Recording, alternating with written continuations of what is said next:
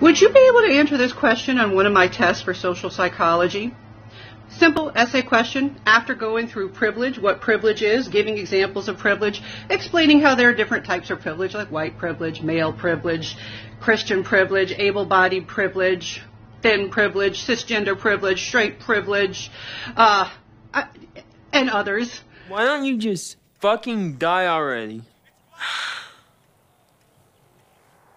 Just give up and die. All right, so simple question I ask my students, essay question. Tell me one way that you have privilege. Tell me one type of privilege you have. Well, my makeup is all over the place today. All right, it still is. Anyway, I always am a mess. No, 1,000 times no. Tell me what kind of privilege you have. Explain how it's an example of privilege, and say how your life would be different if you didn't have that particular type of privilege. Right, here goes. Forgive me, Father. Forgive me, Mother. Forgive me, non-birthing parent. Forgive me, birthing parent. Forgive me. Would you be able to answer that question? Can you come up with the type of privilege you have? Are you able to say out loud and admit to yourself and to the world that you have that privilege? Forgive me, university professor, for I have privilege. It has been several years since I last recognised my privilege. Because one thing I find is my students don't.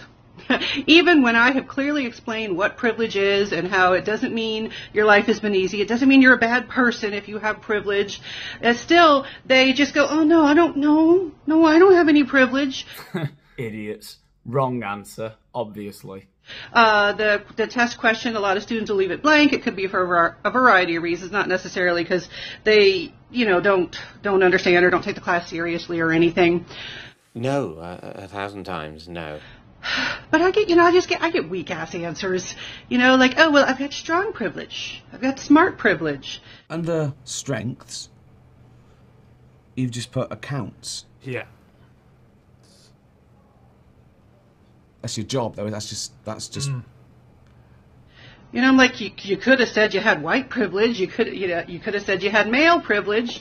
At the very least, because I'll have some students, they're like, look, I am a black transgender individual. I don't have a whole lot of privilege. I'm like, okay, now think about your life. Think about certain advantages that you have that you probably didn't notice that you have. And an example I often go with, I say, even if you've got disabilities, you don't have all the disabilities. There's some disability that you would be lacking, that you'd have privilege from not having that disability. And if you have lost both legs and both arms, just go, at least I'm not dead.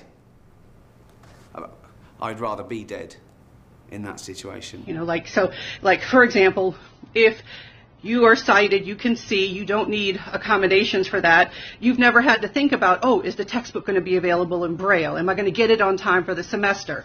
That's just one of many examples I'll try to throw out. I'm like, just think, what sorts of privileges do you have? And they just don't want to do it. Maybe your students just don't want to do it because it's the most exhausting way of looking at the world that I have ever heard. This intersectional worldview where you have to sort of look at the cross sections of every aspect of a person's life to work out what are you trying to work out exactly? I don't even know. I seriously doubt that the vast majority of the people who subscribe to this intersectional worldview, like the university professors and do-gooders in general, I doubt they actually really have thought it through. What is the end game? I think I know what it is. I think the Machiavellian designers of this sort of way of thinking know exactly what they're doing. It's social engineering. It's an attempt to impose a sort of Article 58, like what we saw in the Soviet Union,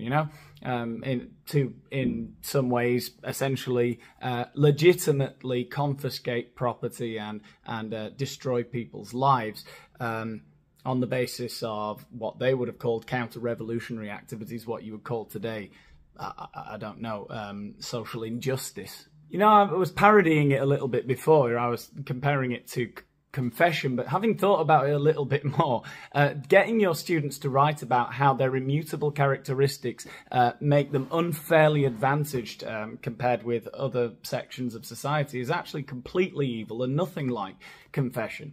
Because confession was getting people to look inwards, getting them to reflect on their actions, seeing how they can better themselves as an individual, not saying, no, you belong to this category of society, you should behave this way, and you should be forever genuflecting to the people that you have displaced. There's so much resistance. So I'm asking you, what sorts of privileges do you have? Can you own up to it? I'll start. I have white privilege for sure. I have cisgender, straight privilege. I have able-bodied privilege. Don't have thin privilege, but as someone who's just a mid-fat... A mid-fat? Is that a thing now? She's a mid-fat. Not a larger... I know there are official terms, and I'm probably going to use the different terms, but the larger fat, and I think the larger categories... Hang on. There are politically correct terms for types of fatness. This I have got to see. I'm not there, you know, so I have privilege from being on the smaller end of fatness. I've got privilege. What are yours? I went down a bit of a rabbit hole there searching for the terms that the National Association for Fat Acceptance use for different sizes of people, but I couldn't find anything. So if anyone's got any suggestions, you know, for categories, you know, leave that in the comment section. Or if anyone's got a link to anything that is being used, but I couldn't find anything. I don't know what she's talking about. She was just probably worried about coming across as bigoted or something. Anyway, I'm just a white privileged man here. Trying to learn, you know, I want to be educated, so yeah, I don't know, if you want to learn with me, like, subscribe, share the video, watch my next video, and just I'll see you in the next one.